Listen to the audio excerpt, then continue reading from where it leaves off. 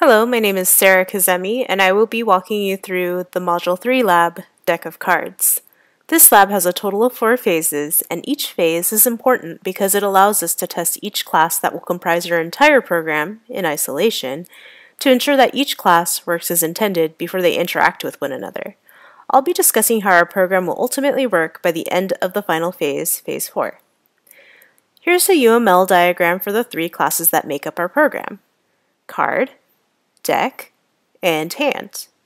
Both the Hand and the Deck classes are in a has-a relationship with Card, which means that both an object of the Deck class and an object of a Hand class can have 0 or more cards. Notice that a member of the Deck class will store its card in a private instance variable, an array, named cards. Hand class will store its cards in a private instance variable, named myCards, also an array.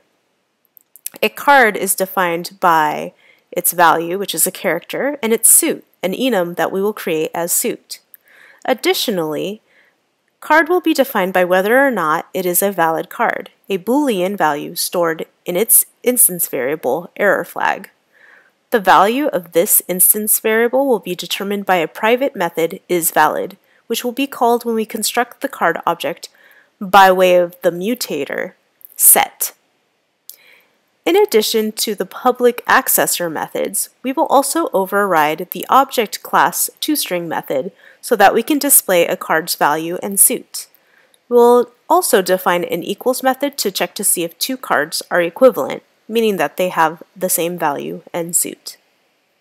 I will discuss the relevant methods belonging to the other 2 classes, Deck and Hand, as I explained the flow of execution of our final program created in Phase 4. Here is our basic flow of execution.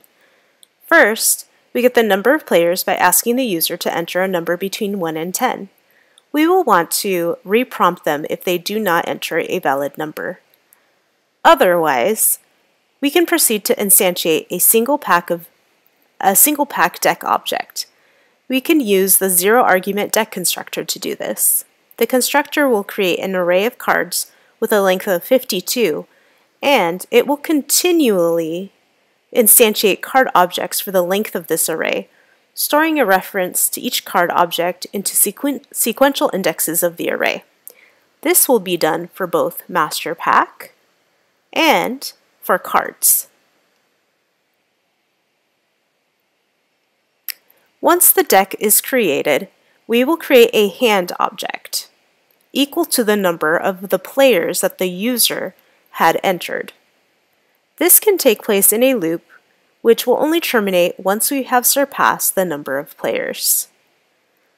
Now that we have our deck and our hands, we will deal one card to each hand until the deck is empty.